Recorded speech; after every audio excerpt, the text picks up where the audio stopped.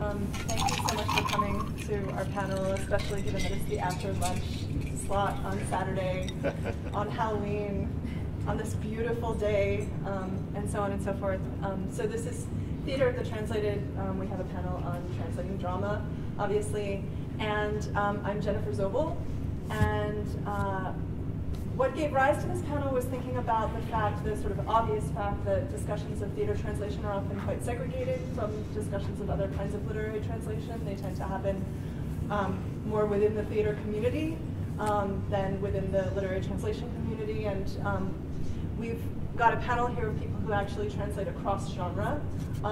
One of our panelists does primarily now focus on translating drama, but the others are work in a combination of genres. So one of the things that we really wanted to emphasize in this panel is the distinct considerations that these translators have taken into account in their process of translating drama relative to their work in prose, poetry, and so on and so forth. So we're going to have them present one at a time on projects on dramatic projects that they've worked on that they consider particularly notable and instructive. And then we're going to open to questions from me, from one another, and from you as well. So we're going to start with Sean Bai, and I'll read his short bio from the program to introduce him.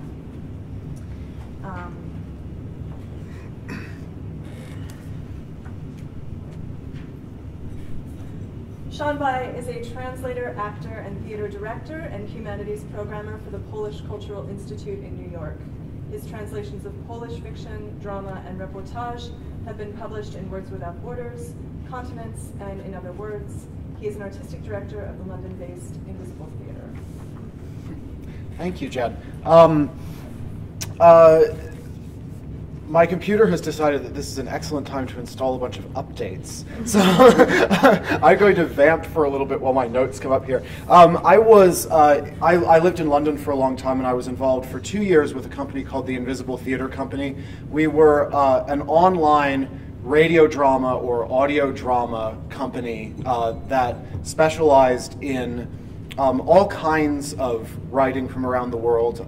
Because I was one of the co-founders of it, I, from the very beginning, wanted the company to have a bit of an emphasis on literature and translation. At the time, I was one of the British Center for Literary Translation mentees for Polish, and I was working with Antonio Lloyd-Jones, very well-known Polish translator. And so the translations that I did for the Invisible Theatre Company were sort of part of my initial education as a literary translator, which was really exciting. A few words about radio drama. This is a form that hasn't really persisted in the United States. If you remember back from, I don't know, the 50s, the 60s, you had shows like The Shadow and this kind of thing on American radio. They've kind of died out here, but in Europe, and particularly in countries that have a strong tradition of a public broadcasting service, they have been maintained up to the present day. And in countries, including in Poland, prominent authors will write radio dramas as a part of their output. So part of my interest was in sort of tapping into this unmined area of Polish literature. We did 3 translations of plays in the course of the 2 years of sort of activity with Invisible Theatre. 2 plays by Chekhov, one of which was an old translation and one of which was my adaptation of an old translation. And we did one original translation of a Polish play called The Death of the Mother Superior by a Polish writer and playwright called Adam Kamiński, who is based in Gdańsk. The play was chosen basically because it was really fun. It's a kind of contemporary Gothic horror story that takes place in a convent outside of Rome. The Mother Superior is dying. Everyone believes that she is imminently going to be made into a saint, and she reveals to her second in command that she was inspired to found this order of nuns by a visit from the devil. and that this is a secret that she has kept her entire life and is now admitting on her deathbed. Meanwhile, the Pope's envoy is rushing to the convent to hear her confession before she dies, and the two seconds in command at the convent decide that they must do anything they can to prevent this from happening, so they decide to murder the Mother Superior before she can meet the papal emissary, who at the end of the play we discover is the very demon who visited her in the first place and very carefully organized for all of this to take place. It's a wonderful play. It's written in a very serious, very straight style, although the subject matter, I think especially for people from a Catholic background, is very funny. It was very controversial in Poland. Adam submitted it to the Polish national broadcaster where it was rejected. Poland is a very Catholic country and it was considered too sensitive material. And so it was finally broadcast on Radio Gdańsk, which is where Adam is based. So, you know, for him, when I reached out to him about the play, this was sort of his opportunity for the play to have the kind of wider audience that he didn't think it was ever going to have in Poland. I didn't tell him that as a small audio theater company, we didn't have that wider audience either. But it was a real pleasure to do. There were a couple of sort of specific challenges related to producing the play and related to translating the play that I just kind of want to talk through briefly here, and then we'll have some more discussion afterwards, I guess. In terms of collaboration with the author, Adam was involved. We did have access to the original Polish production, the recording of the Polish production. I thought it was worth mentioning rights. With radio theater, it's very uncommon for these plays to be broadcast more than once, and so the production companies don't really have any interest in holding on to the rights in any way. And so we were very lucky that we were able to just make an agreement with Adam, and we were able to produce the play. I think that's different for stage productions, and I'm sure that's something that will come up in discussion. Also, on sort of more the production end of things than the translation things, we felt that the aesthetic of the Polish production needed adaptation. The script was very clear on sound effects and on transitions and kind of the soundscape that it wanted for the play, and we stuck very faithfully to that, but the tone of it in Polish was very melodramatic. And for instance, the character of the demon / papal chaplain was sort of like this cackling, like evil man. And in general, we felt that for a British audience, that needed to be toned down pretty considerably, and we needed to do it much straighter. We also had a particular translation issue with certain Catholic technical terms. There's a lot of discussion of the rules under which the convent operates, things like the seal of confession, which is a term that I had to look up.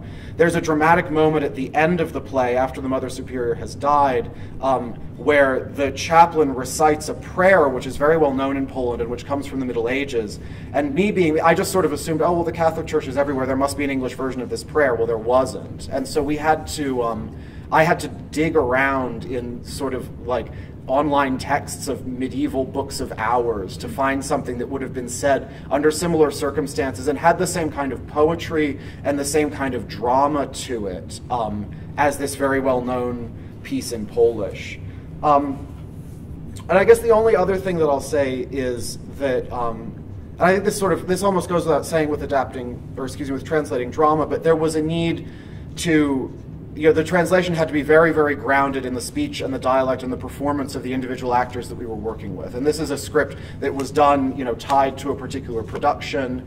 We did continually adapt the script as we rehearsed it. I was an American writing for British actors, and we had to be sensitive to giving them a kind of language that they were able to work with. We were lucky to have very capable actors. We also had a thing going on where we had actors playing multiple parts, and the device that we used to distinguish them, one of the devices we used was by giving them different accents. And so there was a certain degree to which I needed to use regionalisms with these different accents. Again, all in the spirit of sort of making the actors comfortable in the text. So, you know, overall, it didn't feel universes apart from the kind of work that I had been doing with translation of prose. And I mostly translate fiction and literary nonfiction. But sort of the emphases were in different places. It's also worth saying that I re-listened to this play this morning for the first time in quite a while, and I don't actually like the translation very much. And so I think that maybe I was not sensitive enough to those needs of speech and of performance. So that was sort of a funny revelation that I had this morning. So anyway, yeah, I just wanted to present that as sort of a little case study of a slightly unusual type of dramatic translation. I guess I'll hand it over to Anne from there. Are you gonna? Yeah. Oh, thank you. So next up we have Anne Poston, and Anne has a quite short bio. Oh, do I? Very fast. Anne Poston translates contemporary German literature and teaches writing at Queen's College, CUNY. Oh, that's all true. Not a lie in there. My experience translating drama is actually, I think I'm the least experienced person on this panel, but also it's limited in comparison to my translating of poetry and prose.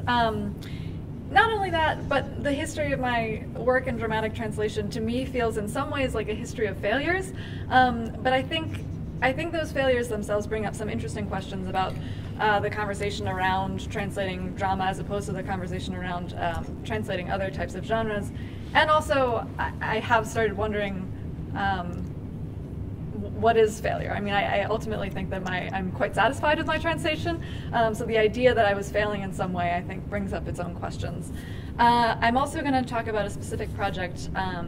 It's actually the only play I've translated in its entirety, and it's by a fairly young German playwright named Oliver Kluck.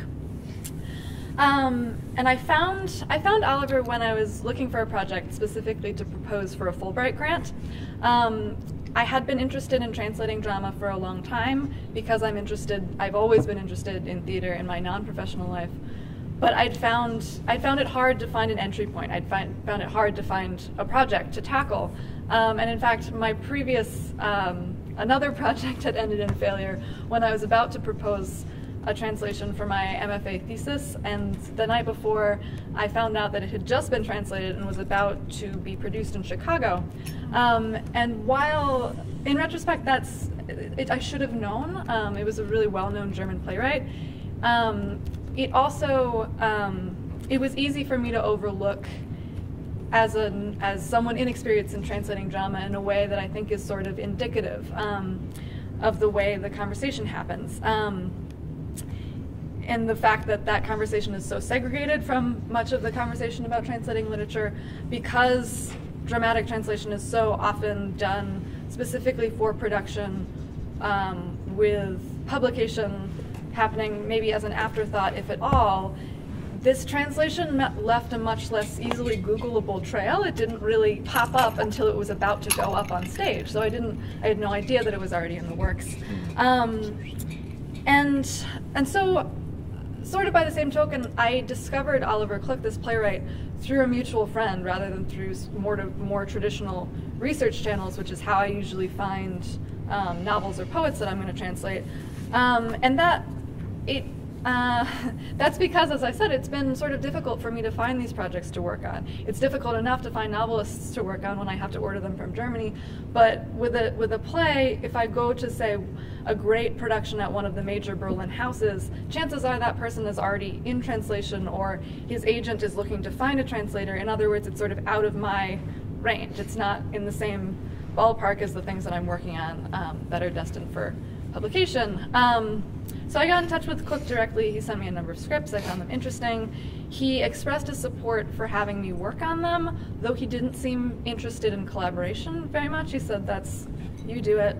Talk to me if you have any questions. I'm happy to meet you. But he did go so far as to write me a letter of support for the project, and then I got to Berlin, and he never responded to my emails again. So the actual process of translation took place basically in a vacuum. I did not have any input from him, nor did I have any access to other productions or to anyone who had seen another production. So I think that's somewhat my sense is that that's somewhat unusual in the translation of contemporary plays, though maybe less unusual for other types of translation. I mean, I have, for any other contemporary authors I've worked on, I have talked to the author, but only at the end of the process. It's not been what I would call a collaboration in the traditional sense. So initially, this inability to talk to the playwright or collaborate with him seemed to me to present a significant problem. Though Kluck's work has been fairly widely performed and has gotten some critical acclaim, as I said, I was unable to find a production anywhere in the German-speaking world in the year that I was there. And the problem was that, or one of the problems was that Kluck's plays, and specifically this play, is pretty formally untraditional. For example, the first page of the play is a letter. It's just a traditional letter, and there's no indication given of whether this is supposed to be read, how it's supposed to be read, by whom it's supposed to be read, is it supposed to be projected on a screen? No idea. It's just a letter, and that's the beginning of the play. And indeed, there are no stage directions in the play whatsoever. There are no notes about the characters, no talk about scenery, nothing like that. And another, perhaps most oddly, the script isn't written in what we think of as traditional script format. So usually you expect to see something like, Dr. : we should take your mother to the private clinic. Most of this is, we should take your mother to the private clinic, says the doctor. So how do you perform that? I have no idea. And my inclination at first was to wonder about that and to think about how that would function in production and sort of tailor my translation to that. But I didn't have access to any more information, and so I stopped thinking about it, and I translated it exactly the same way that I translated a novel. I translated it. By the same token, the dialogue is somewhat unusual, not crazy, but somewhat unusual. I mean, I think one of the theories behind the fact that so much of dramatic translation takes place by people who work in theater and who do not do other types of translation is the emphasis on performability, and then it should sound like really natural spoken dialogue. But this play didn't sound like natural spoken dialogue in the first place. It had a lot of sort of poetic devices like repetition, strange punctuation. So again, I didn't try to make it sound natural. I translated it like I would translate poetry or prose. Next challenge was the play's cultural context, which I would have loved to at least speak to the playwright about. It's pretty rooted in the cultural context. It's a contemporary play. I assume, since there are no directions I don't know, but I assume the characters are about in their mid-30s. And so the play is very rooted in ideas about the world that these people grew up in. So that would have been a divided Germany. And the repercussions that world has for today. So how that world turned into this one, the problems that grew out of that world. And so there are a lot of references to that context, particularly the title itself, which is in German Die Froschfotzenlederfabrik. In English, cover your ears if you need to. In English, that's the Frog Cunt Leather Factory. Which is not exactly as bad as it sounds. It's actually a specific reference to East German slang. Froschfotzenleder was a sort of pejorative term for cheaply made East German synthetic leather. But that term is not widely known. It's very specific, and my understanding is that much of the play's audience wouldn't know the reference. I spoke to a lot of Germans, and they had all these other ideas, and I said, no, I've done the research. I think it refers to this.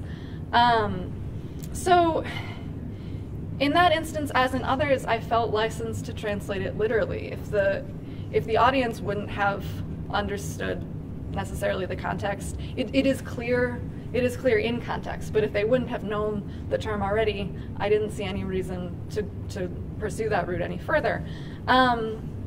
And at the end of the day, I did think that this was a play that was worthy of being translated, though it's rooted in this cultural context. Its concerns are very, very translatable, very important, I think, to us, especially in the US today. And translating it in a way that softened or broadened those cultural references, I think, would have been boring and unnecessary and dishonest, so I didn't do that.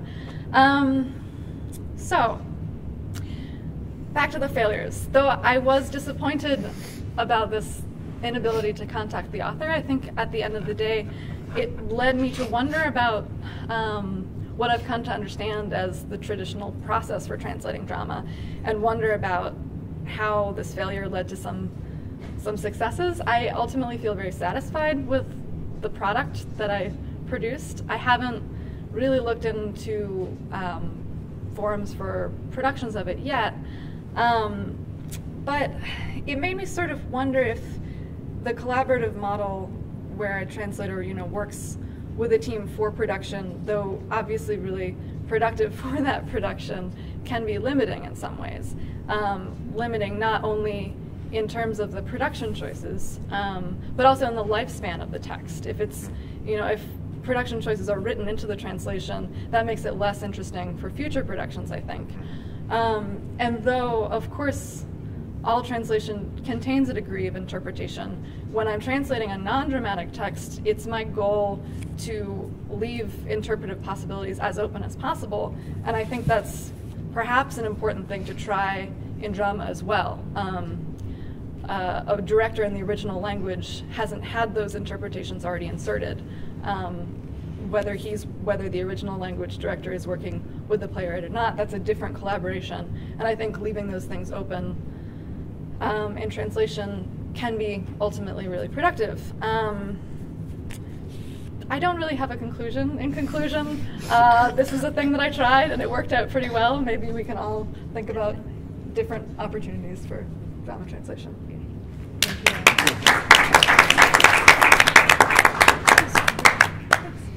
So before I introduce the second half of our panel, I just want to note that due to an entirely happy coincidence, we ended up having on our panel two people who've worked on the same author and actually worked together in a way, which you'll hear about. So in addition to hearing each of them talk about their work individually, we'll also talk a little bit about this sort of shared context that they have. So first we have Marguerite Feidlowitz, and I will find the F section. Marguerite Feidlowitz's most recent book translation is Salvador Novo's Pillar of Salt, an autobiography with 19 erotic sonnets. Recent publications include stories by Luisa Valenzuela, Claudia Hernandez, and poems by Liliana Blanc in the Brooklyn Rails in Translation and the Sonora Review. Thank you, Jen. It's a pleasure to be here. And I don't hear any failure at all with you in what you recounted. We have a lot to talk about, I'm sure, with everybody in the room. I'm going to talk. Fatima and I do have this really amazing kind of serendipity, which we'll get to in a little while.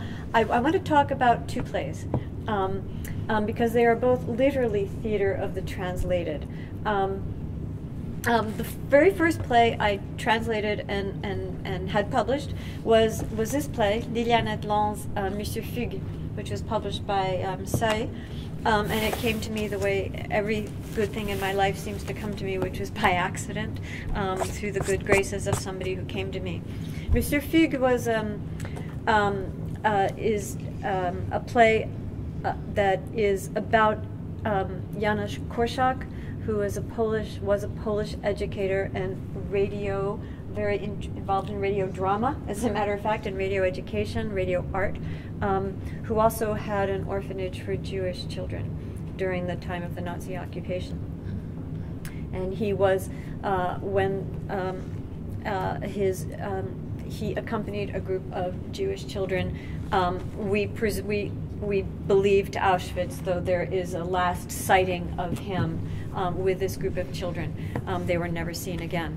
Liliane, who's a French Holocaust writer, spent the war years in hiding, and was very deeply involved in.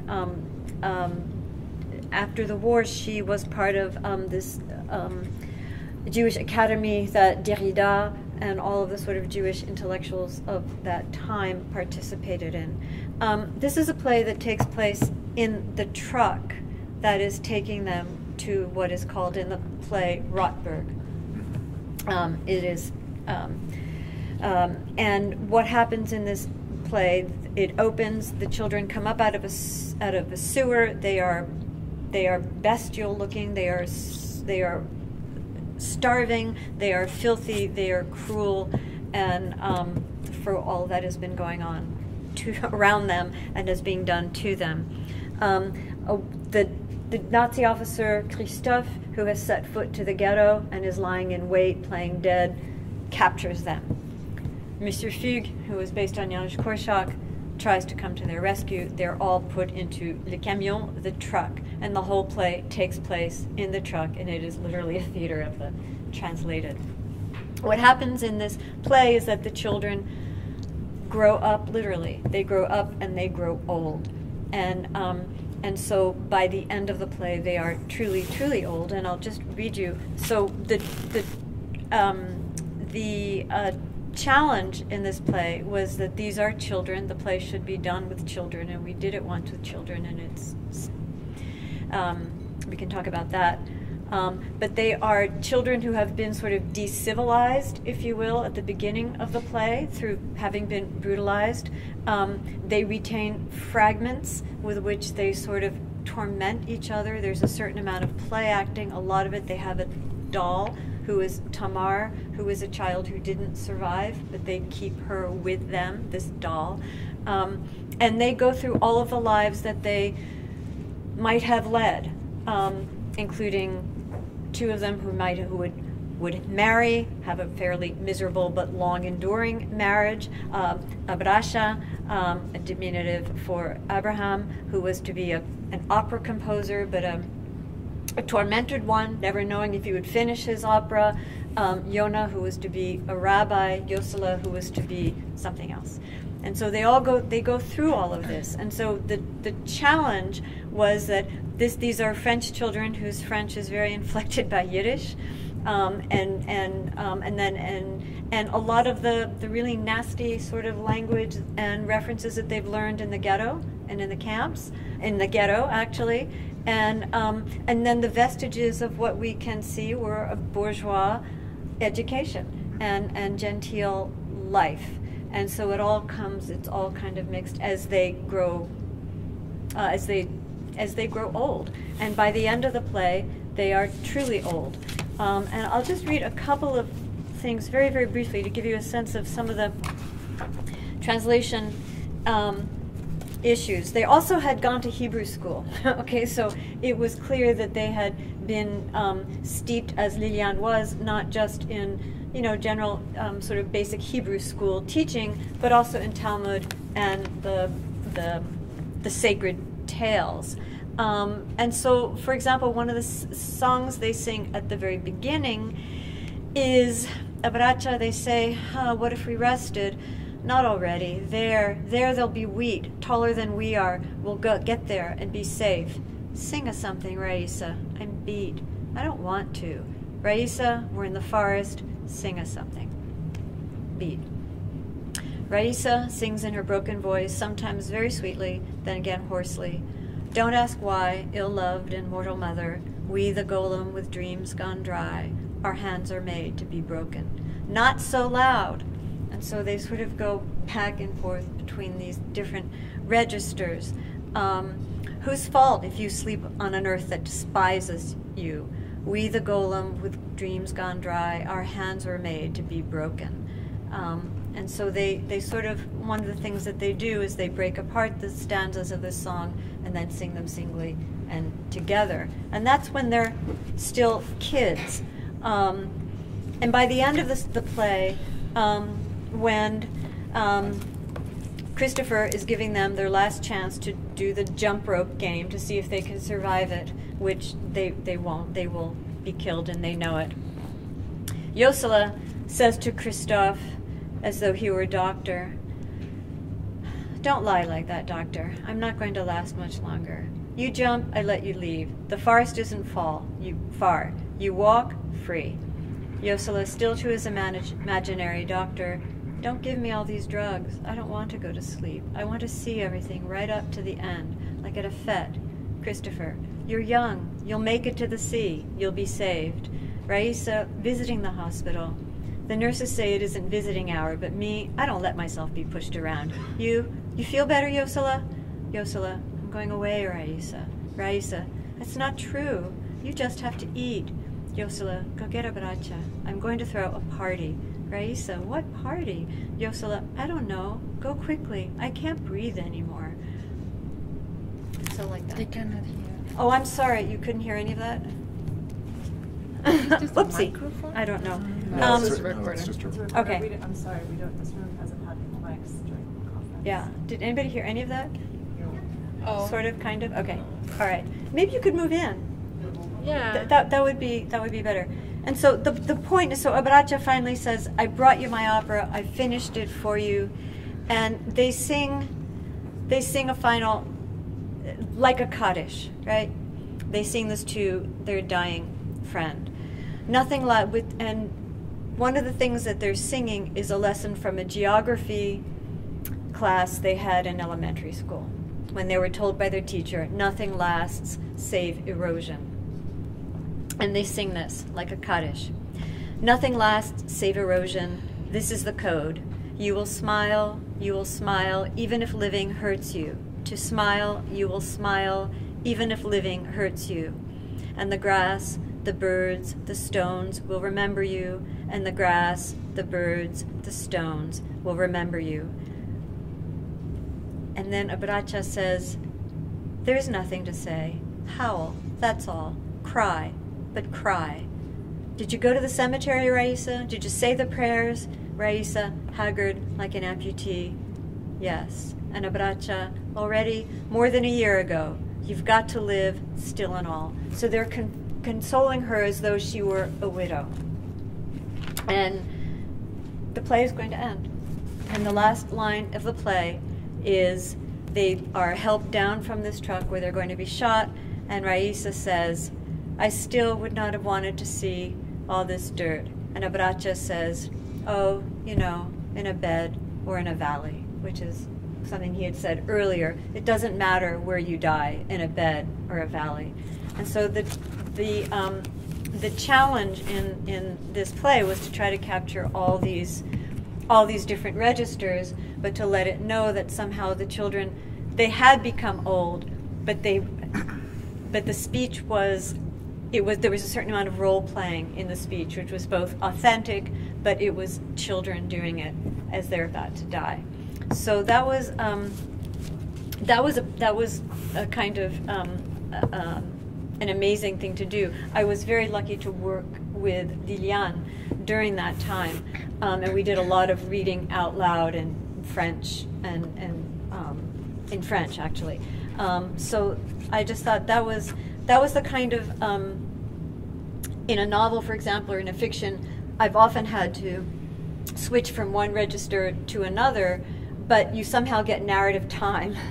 And in a play, it just has to happen. And it's got to be speakable, and it's got to be all those ellipses and all those things that characters remember that other characters have said. You've just got to slip in there, hoping against hope that your audience also remembers the way your characters remember. So I just thought I would throw that out, which we can talk about. I also, getting to Fatima, so they're continuing the serendipity. I was introduced to the work of Griselda Gambaro by mutual friends in Paris. And Griselda is generally considered to be the most important 20th century Latin American playwright. She's Argentine. Her work was banned by the last dictatorship. She was forced into exile, where she wrote no plays. She said, without my audience, I can't write plays. So she wrote a novel during the 3 years they were in exile. Before she left for exile, she wrote the title piece here, Information for Foreigners, Información para Extranjeros, in 70-71, which was before the dictatorship that began on March 24th, 1976.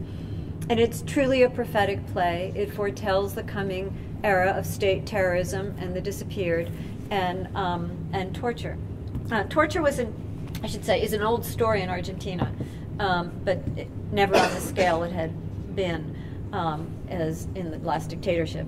So this play, which is again literally theater the translated, it takes place in a non-traditional space, a warehouse is what it's called for, could be a house, a big house, and you walk in and the audience is separated into groups. Each group gets its guide, and the audience is together, and then they separate going through the house and the scenes, which take place in different rooms in a different order to converge on the final scene. And this is a play that is extremely, it has only two scene suite that are straightforward, limpid, in a dramaturgical sense. Every other scene is extremely stylized and what we would later call intertextual.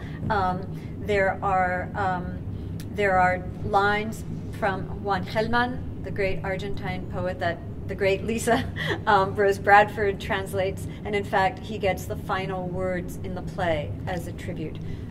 They were close friends. There is also a scene from Shakespeare.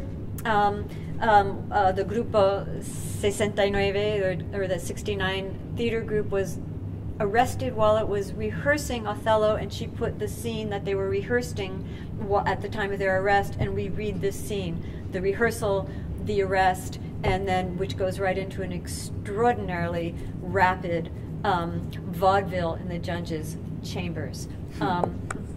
So there was also Grand Guignol, a lot of very unforgiving, rapid-fire rhyme, and a lot of, frankly and deliberately on her part, bad writing and calling for bad acting so as not to eroticize violence, eroticize torture, eroticize fear. And so had there been a collaboration with future producers or actors who might likely say, I won't look that ugly, I won't do that, I don't understand this style, it could have been really disastrous. She always intended it, as she said, to be an impossible play. And it's had a very odd trajectory.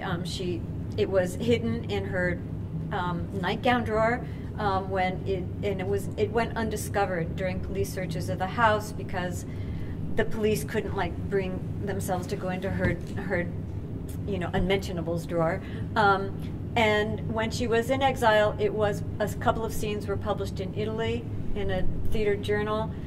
There was an apartment production in the former Yugoslavia, but it was not published, and it actually was published in English before it was published in Argentina. And it's never been produced in Argentina, but it has had productions in the States and in Zimbabwe. It was done by former students of mine from Harvard who actually had a professional theater company in Zimbabwe, and it was done just last year at Connecticut College. So when a playwright says something's impossible, it's obviously a kind of a magnet for a certain kind of director. What else did I want to say? So I guess I would say the other thing that she incorporated were newspaper clippings from the time, because the whole question of who was a foreigner is very much in the air. She meant it to be her compatriots. But also she received, as she was sort of finishing the play, when she returned from exile, from a former political prisoner, she received in the mail a poem, which is in the play and created a scene. And I'll just read it quickly.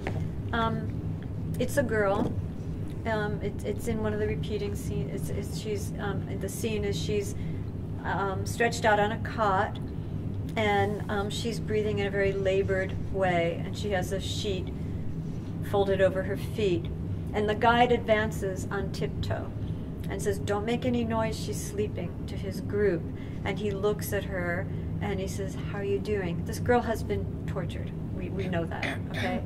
And she sits up and very simply and colloquially says, "I would like to die as softly as possible so that my friends will think she is sleeping in the earth, become a worm digging in the earth, so that in spring the flowers blossom.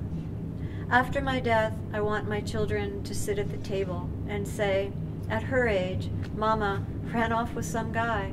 What a shame. Poor old Dad, staring at the tablecloth, his cup of coffee, searching for her. This is how I want to die, as simply as though I had never lived. What a lovely thought to leave like that, not causing any pain. The cup of coffee that no one drinks, absent. And then silently, a character mixed in with the audience steps forward and strangles her. And she offers no resistance and just dies. And so this is sort of typical of this play, where you're having a moment of what we could call poesia humilde. This is not maybe professional poetry, but it's very moving and very straightforward, and it's a moment of kind of forthright feeling, and then she's killed by maybe the person who's standing next to you, and you don't know, right? Was this part of the play? Is it not part of the play? And so maintaining that, and this is the last thing I want to say before we go on to Fatima, maintaining that kind of tension in a play that's moving around a lot and where things are up in the air. There's a certain amount of, I think, frustration with not knowing that one is always chary about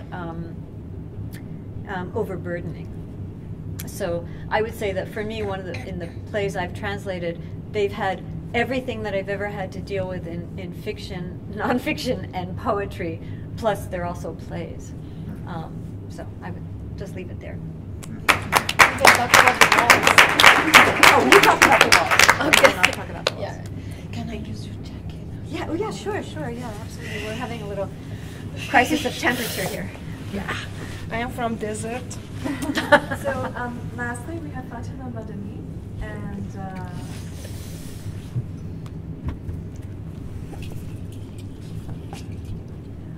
Fatima Madani is a PhD candidate in theater and performance in the Americas at Arizona State.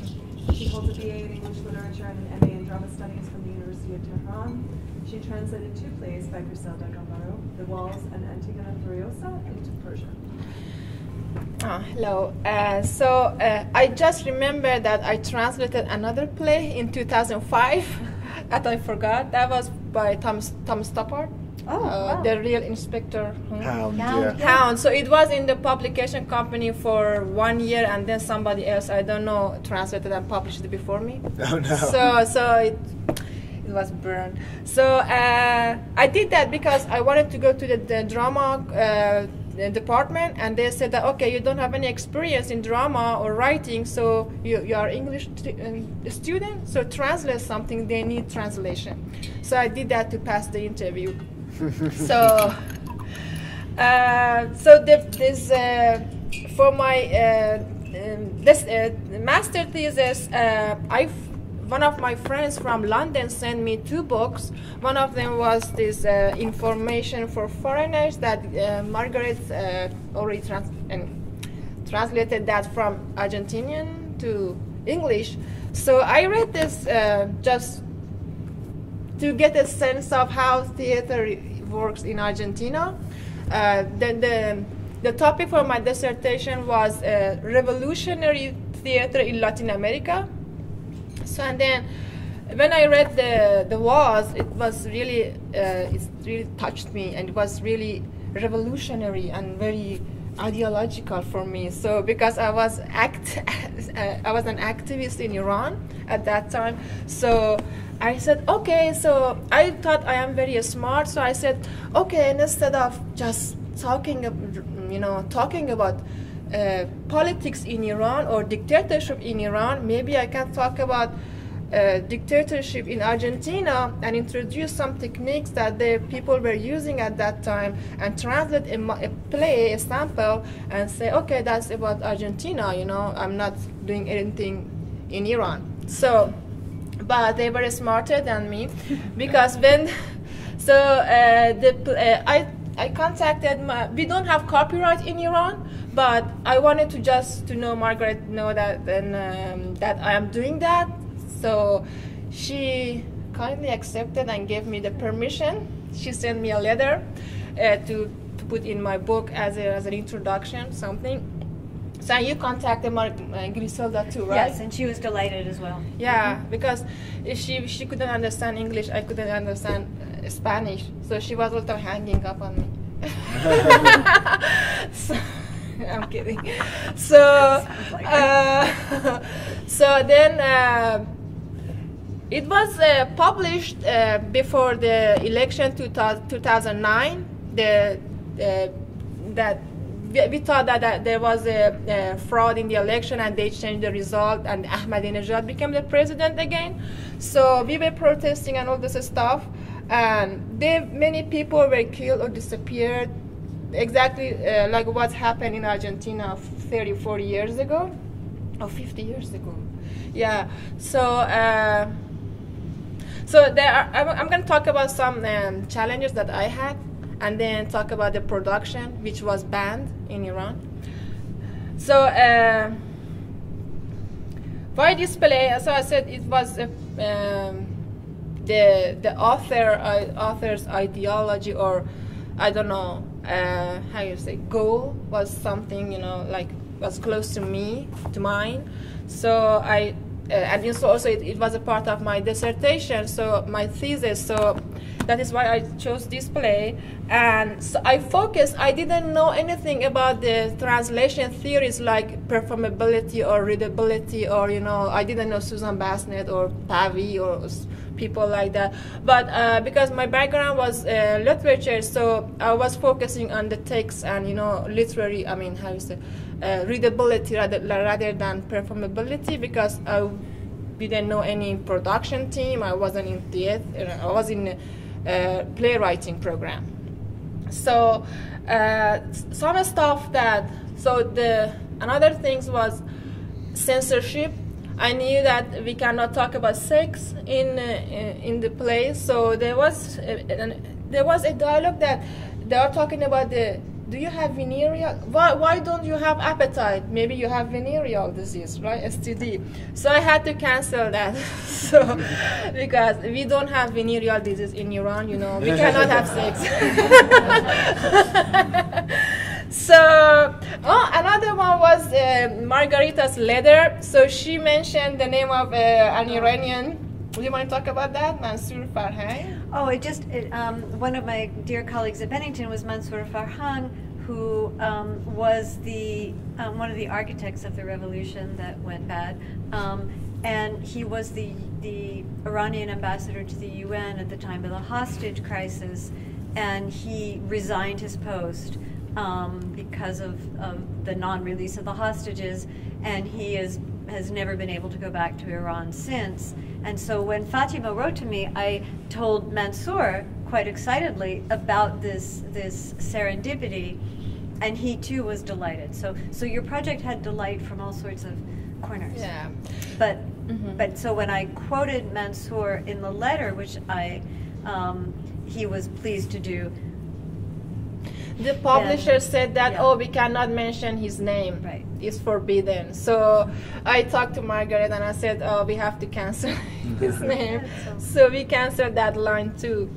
So another thing was that, so there are some expressions that I don't know if they are Argentinian or English, like you cannot expect a pearl tree to give you apple or something like that.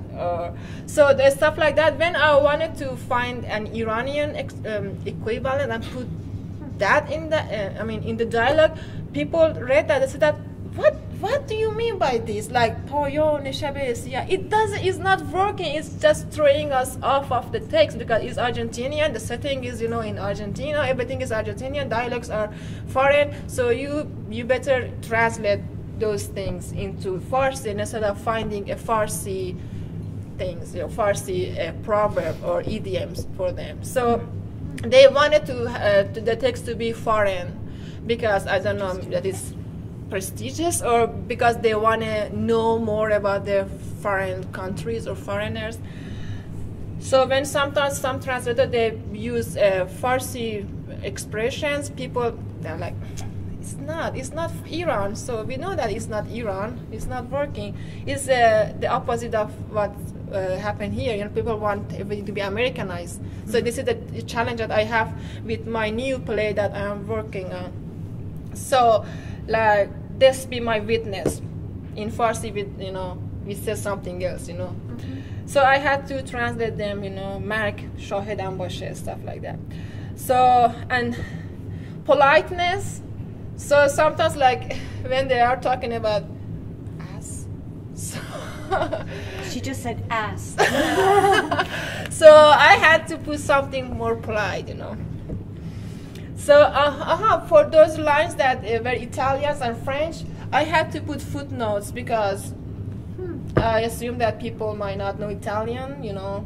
I mean, intellectuals or scholars may know French in Iran because we have a lot of French words, but so I put some footnotes for the readers. That is another reason that it's not performable because it's for the readers, you know. Oh. Yeah. Okay. Yeah. Okay. After the election, in 3 occasions, the publisher called me and she said that Dr. Khaki is going to stage the play, and he wants your permission. And I said, I need to. I think I called you. Yeah, I'm sure you did. Yeah. I said I need to talk to Margareta and Griselda. So they said okay. So they rehearsed the play for 1 month and something, and when they sent the play to the Ministry of Culture and Islamic Guidance, the same ministry gave the permission to the book to be published, but it was before the election. After the election, they said, "Oh no, you cannot stage this play. It's very political. It's about a guy who was kidnapped in Argentina, and it was happening in Iran a lot at that time."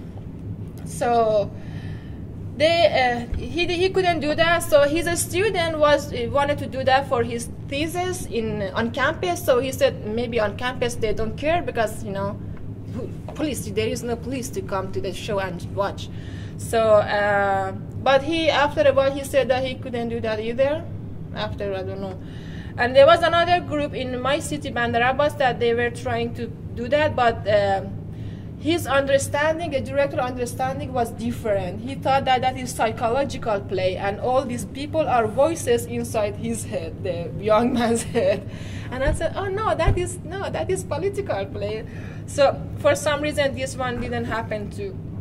So, but when I came to US in 2012, I, with the help of my friend and a friend, I staged that, and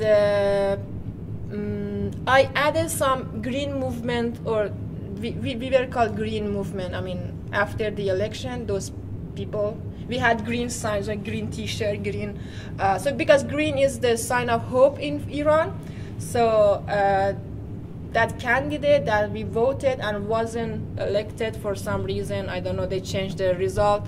How you say that? He was the leader of the green movement. So I used some of these green movement elements like green T-shirt, or at the end we projected some photos from Argentina and from Iran, green movement stuff.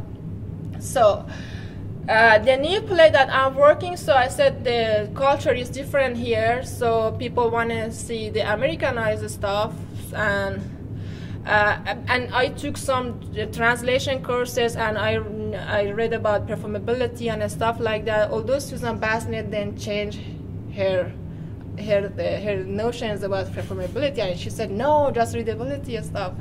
So, but I talked to my supervisor, and she said that we can do a participant observation. So after I'm done with the translation, we can do play reading or stage the play for the American audience and see their reactions. If they are okay with the Farsi stuff, Iranian stuff, oh, we can keep them. If not, we have to Americanize or change them. But I still believe in the foreignness, because I think Americans are becoming more open to, you know, foreigners and foreign cultures, I think so. I don't know. So there are a lot of metaphors in the play, and more interestingly, this play was staged after the election, although it was political, but because it was comedy and the playwright used a lot of metaphors, they couldn't get that, and so it was a stage. So I'm gonna give you can I explain the theme of the play? So it's exactly what was happening during Ahmadinejad. So there is a group of people that sign a contract. They need the money really bad, and they are in debt, 30 million, you know, 2 months. So they signed a contract with a guy we don't know, a contractor, to dig 2,000 graves for the enemy that might attack Iran in the future. We don't know who is the enemy. We don't know. We don't know the name of the country. I did a mistake. So might attack the country that they are living in, and then they are living in on the border. So they are digging, and after 1 year, 2 years, they are done, and then they go to get the money from the contractor, and he said, "Oh, I'm sorry, the enemy hasn't attacked us yet, so we cannot pay you. You have to wait for the enemy." So they are waiting for the enemy, and they are trying to do some stuff to provoke the enemy to attack Iran, and then they start the war and kill them, and then they steal the graves. But some of the stuff that they are thinking to do is that to go to the border and curse the enemy, or to go to the border and give them the finger. But in Farsi we don't say finger. In Farsi this is curse, okay? But here another finger is curse. So I had to change this. Okay, instead of saying give them the thumb, I said okay, give them this finger. So this is another challenge that I have to choose if that is in America or that is the setting is Iran. So another challenge is these idioms or metaphors that they are using. So I'm going to read a short dialogue. It's rough. I just finished it 2 weeks ago. I need someone to proofread it, and I need to talk about that in the workshop. So I'm going to read a line from by Oscar Wilde that my supervisor told me last week. If you want to tell people the truth, make them laugh, otherwise they will kill you. So I think that is the reason why this play was staged and not your play. So Griselda's play. So in this scene, this guy is trying to talk to them to start to how to initiate the war. So the word that we use in Farsi we say send the rat. Send the rat means when you send a rat to somebody's party or house, everybody freaks out, and and then you annoy the person. So they are using the expression "send the rat," and I haven't found the equivalence for that in English. But my professor suggested that I put "send the rat," but when the audience, maybe I can put footnotes, but for the readers, but not for the audience. How am I supposed to tell them what is "send the rat"? So, memar, war, not in a bad way. We just need to initiate the war, not in a bad way. God forbid, we are not traitors or anti-revolutionary or anything like that. We are sure 100% that we can beat the enemy. We only need to send the rat, and when they shoot us, our soldiers will attack and destroy them. Everybody is silent. Or we first make sure our soldiers are equipped enough and then send it. How does it sound like? Everybody is silent. Or we will first get a permission from whoever on top and then send the rat. What do you think? Everybody is silent. Or Tuti, can you check on the potatoes? So this is, yeah, that was the send the rat part. I don't know how to do it. I don't know, it was rough. I mean, it was not fluent, it's the dialogue. It's fine. Yeah, I mean, you suggest me please for send the rat. So I'm done. Thank you. Thank you. So we actually don't have much time left, so I have a couple of questions, but I'd really like to open it to you first rather than continuing to hug the floor. So does anyone out there have any questions, and then I can chime in at the end with any additional ones if there's time. I'd like to offer a little bit of amplification on my own experience. Most of what I'm hearing here is engagement with literary texts rather than the whole process, since theater is for presentation on stage. I'm in a situation where I operate a website devoted to theater in Central Texas, so I have a lot of contacts in that theater area, which is quite extensive. one of them asked me to, well, can you suggest a play from Latin America? And I thought, great opportunity to do a translation. So I went looking. I found an Argentine playwright, I found a Mexican playwright. Was unable to get any contact with the publisher or with the playwright in Argentina. I was able to get a reply back from the Mexican publisher who said, oh, well, we don't have the rights. He's died, his heir has the rights. And so I worked and tried to get permission to translate because I didn't want to invest myself in it. First of all, rights to translate, and then second of all, there would be the question of rights to perform. I didn't want to jump into the void. A separate example, I read about a play that was published in Stockholm. I translate from Swedish, and was very interested in it as described, wound up Googling around, found the playwright, in fact, on Facebook, succeeded in sending him a direct message saying, I'm interested in having the script so I can translate it, perhaps. He writes back, he says, oh, that's great, I'd love to have you do that. I'm attaching a copy of the script. I'm also attaching a copy of a translation into English, which had been done by some colleague of his. And I looked at this and I thought, I'm not going to look at his text. I'm going to start and do my own translation. It's a project that's still in course, but I've done about a third of it. And at that point I stopped, I looked at the other English version already prepared. It was obviously done by someone with a lot of UK experience. So the two were very different. I have the right to go ahead translating it. But in all of these cases, I'm looking for a text that I can render into English actually to put on stage. And I think that's the most puzzling part. And it's the part that's opaque, that as you have described, there is a production process out there that's involving theater companies, and we as literary translators are often not at all privy to it. Thank you. Does anyone else have a question? Or a comment? Go ahead. I would just say in terms of, you know, generally theaters have dramaturgical departments. And so you want to get in touch with the dramaturgs. And Oh, she can't hear. Oh, I'm sorry. Yes, I'm sorry.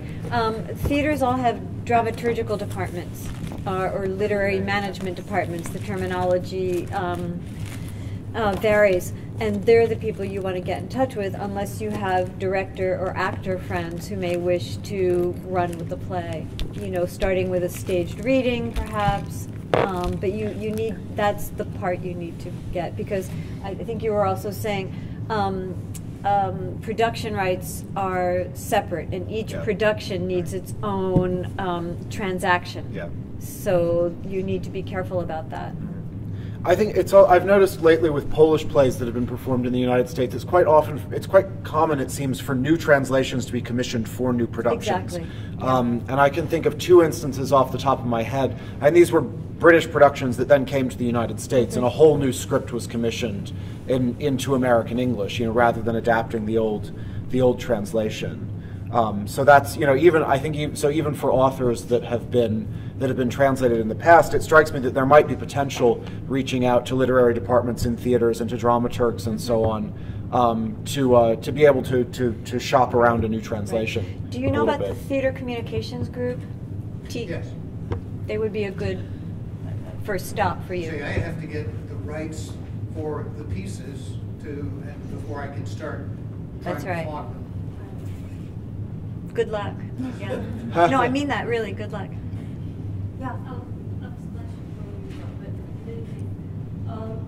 My question is, when translating into English for an English production, there's always the question of where is that going to be performed. You know, I'm based on the East Coast.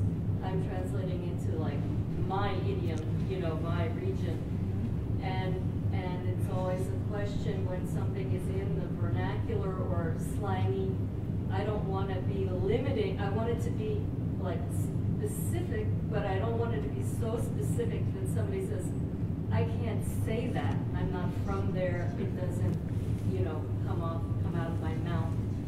I just am curious how you would deal with maybe a director's translation or something, you know what I mean? Like you can't put footnotes for the audience, but maybe there's a way of packaging a translation of a play from a place that nobody knows about, you know, to say like, this is the situation, you know, it would not be published anywhere, but to say like, here's the context.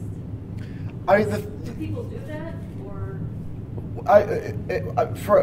To sort of respond to that in a slightly different way, I mean, with the piece that I was working on, as I said, I was an American translator working with British actors, and I was actually really surprised how little of a problem it was, partly because I was living in the UK and was familiar with sort of UK ways of speaking, but also because good actors can make anything work. And I was trying to remember if I could come up with a concrete instance of something that we had to change because it just didn't work for the actors. And I couldn't, which says to me that if there was anything, it was something fairly minor. And again, going back and listening to my translation, which was one of my very early translation projects, there's some real clunkers in there. And the actors really make it work, you know. And that's what professional actors will do. So I think it's probably... You know, I've seen plays. Actually, this is another really good example. I saw a production of a play by a young Polish playwright called Dorota Masłowska, and Masłowska writes about like working class Poles in Warsaw in like very, very rich working class Polish. This play was translated into very, very rich working class British English, and then I attended a reading of that play in New York with American actors. The script had been adapted not at all. And they were performing this very, very British dialogue in American accents. And I knew that they were saying things that they did not understand, but they were making it work. So, you know, I think if you have the right actors and if you have the right production team, I think it's, you know, I think for the text itself, I wouldn't worry about it necessarily too much. So in other words, do what sounds right to you and allow that a director will. Yeah. And I think they don't have to ask permission to change something, and they won't in any case unless you're the dramaturg. So they will, right, figure it out. Yeah, I mean that's. That depends. That's not always the case. Yeah. Some publishers, translators, authors are going to insist that you perform it word by word. Yeah. So that can ruin a production. I'm not so sure that those requests hold very much weight anymore unless the status of the author is such that it would demand. I mean, I think that's one of the things that really distinguishes the translation of drama as a genre is that it's the translation is never understood to be the final version if in fact it's going to be produced. And it's understood that it's going to be handed over essentially as a blueprint to the actors and directors and dramaturgs and, you know, scenic designers and such, with much to be cut and changed. And I was going to ask any of you who have seen your work produced, if to what extent, like how you felt essentially about that, knowing that, or did you actually see the results of things that had been excised, and was that a sort of more torturous process as a translator? Another of Griselda's plays, La Mala Sangre, or Bad Blood, was the translation was commissioned by the Gate Theatre in London, and the translation, they took the script as the script. What amazed me was the stylistic choices, but it was, again, it wasn't a question of language or phrasing. It was just that the director had a pace for this and a pitch for this script that I had seen the script building very, very kind of gradually and having its sort of crescendos and quiet places, and she just started at a pitch and it just kept going. And I was just amazed by it. It had never occurred to me it would be done that way, and it was. So I think there are two things. One is what can be done to change your words, and what can be done without at all changing your words, but in ways that are really, really surprising. And I'm not saying this was at all bad. It was just something that had never occurred to me. Yeah, that's really so yeah, theater is just an endless surprise. It can be. Yeah. We're just about out of time. Are there any more questions or comments from the audience? No? So I'd just like to give everyone on the panel, though, an opportunity to speak about anything that they're currently working on, or would like, if there are any particular plays, dramatic works that they would like to do in the future, or a sort of dream project in this genre. We've heard from you about what you're working on now. Yeah, I'm doing this, yeah. Okay. Do you have anything else you wanted to? No, it's a part of my dissertation again, yeah. Thank you. Sure. And Marguerite, did you have any plays Well, coming up? I've been translating mostly poetry and fiction, but Jen has this wonderful, and Jen and Anne have this wonderful, and I'm sorry, and Ben have this wonderful radio play project that you should talk about. It's really exciting. Well, the three of us, along with two other co-producers, are starting a podcast that's going to feature international radio dramas, both in English and in English translation. What's it going to be called? It's going to be called Play for Voices. And so if anyone in here who hasn't already identified themselves as such is a translator of drama and is interested in translating radio plays, please come up and let us know and give us your contact information, and we'd love to keep you in the loop and potentially collaborate with you. On that same note, we are, I think, mostly for the moment interested on things that are intended as radio plays. And there is, in fact, a radio version of this play that I was just talking about. So I will be excited to actually see how that radio version differs from the version that I translated, and potentially see if it's interesting to us. There's also, I've translated, actually my first published translation was a novella by a very, very, very well-known, now very, very old German playwright. So it was unusual for him to be doing a novella, and I'm really interested in revisiting some of his earlier works, some of which were also adapted for radio. So. Yeah, my two dream projects are the Polish poet, speaking of Herbert, wrote a number of plays, all of which, to my knowledge, were originally radio plays that then went on to be staged in the 1960s. They're all really wonderful. A lot of them deal with the ancient Greeks, which was, Herbert was really into the Greeks and Romans, and then some of them also take place in 20th century Poland as well.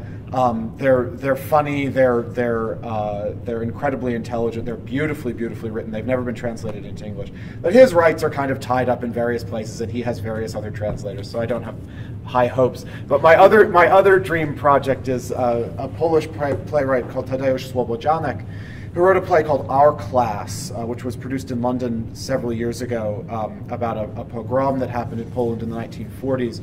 He wrote a trilogy of plays called The Prophets, The Death of the Prophet, which is based on a true historical incident where in the northeast of Poland between the two wars, there was a man who founded a messianic cult where he claimed to be the reincarnation of Jesus Christ, and there was another man who claimed to be the escaped Tsar Alexander II, who had hidden out in the northeast of Poland and was gathering an army to return to Russia. And the two men were in the same part of Poland at the same time, but never met. And the plays are about what would have happened if they had. And they're fantastic, and the three of them together are just about novel length. And I have dreams of getting a literary publisher to publish them as a novel. That sounds wonderful. Well, thank you to all of the panelists. Thank you.